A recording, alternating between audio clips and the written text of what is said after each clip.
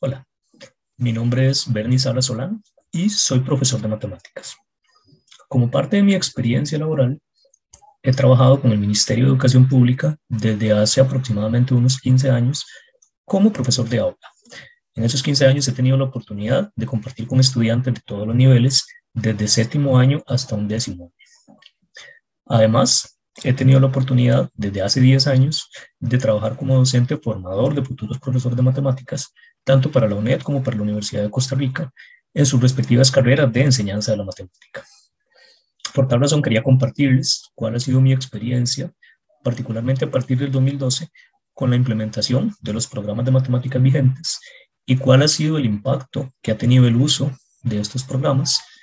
tanto a nivel de secundaria como en mi función como profesor de universidad. Como parte de mi experiencia como docente secundaria, puedo decir que los programas de matemáticas vigentes actualmente me han permitido enriquecer enormemente mi práctica,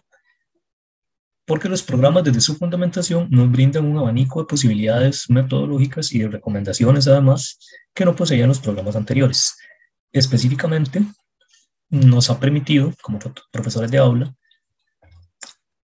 explorar diferentes formas de conectar la matemática con contextos concretos y familiares para los estudiantes. ¿A qué me refiero con esto? Los programas promueven una visión de la matemática más humana, más cercana, más real al estudiante, que le permiten comprenderla, darle sentido de su realidad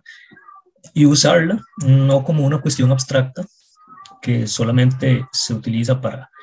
aprender fórmulas, memorizar ecuaciones, resolver ecuaciones en abstracto o en el aire, como decimos coloquialmente, sino utilizar y comprender la matemática como una herramienta que les permita resolver problemas de su entorno o de entornos cercanos a ellos en otras disciplinas, en otras áreas, tal vez en ciencias naturales, por ejemplo, o en contextos más cercanos a ellos. Mi experiencia como profesor de universidad implica impartir cursos de práctica docente.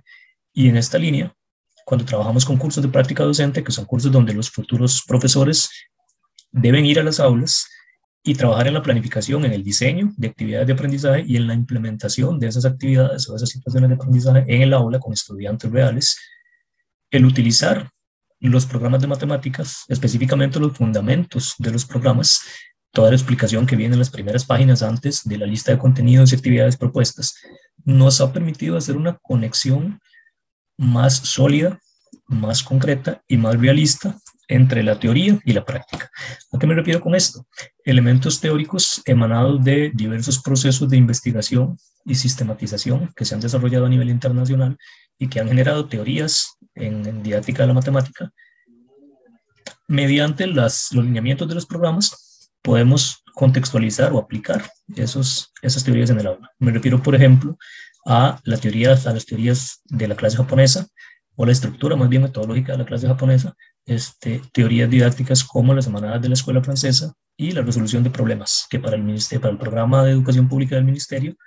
se plantea como una estrategia metodológica recomendable. Por otro lado, también nos ha permitido desarrollar esos procesos de reflexión de la práctica de los futuros docentes, no centrando nuestra atención en los contenidos, como se solía hacer antes, que solamente el análisis de esas puestas en práctica de las planificaciones, los estudiantes se centraban y el análisis se centraba en los contenidos, si estaba enseñando bien álgebra, si estaba enseñando bien ecuaciones, geometría, trigonometría, sino que ahora esos análisis de esas ejecuciones de clase se centran en promover procesos matemáticos, se centran en promover razonamientos, habilidades y competencias matemáticas. Es decir, ya no nos centramos en cómo el docente transmite ese conocimiento, sino en qué actividades, en qué tareas se desarrollan para más bien fomentar en el estudiante el desarrollo de esos procesos, es decir, que el estudiante aprenda, entre otras cosas, a modelar situaciones matemáticamente, que aprenda a razonar, argumentar, explicar, representar matemáticamente ciertos fenómenos, entre otras cosas. Los programas son una herramienta útil, son una herramienta necesaria, y yo los invito a conocerlos a profundidad, no solamente en cuanto al desarrollo y la distribución de contenidos a lo largo de los diferentes años lectivos, sino, sobre todo, hacer un análisis profundo y estudiar sobre los fundamentos del programa, qué elementos teóricos de diferentes áreas de la investigación en didáctica de la matemática alimentan esos programas. Bueno, muchas gracias, hasta luego.